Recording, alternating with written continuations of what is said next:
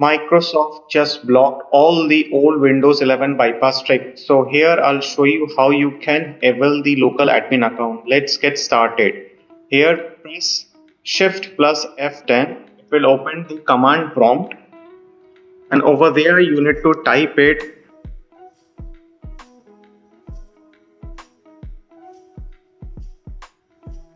OOBE \bypassNRO. Press enter. Once it get restarted, you need to just close the internet connection and proceed. Here let's give your device name. I'll name it as edutech3. Click next.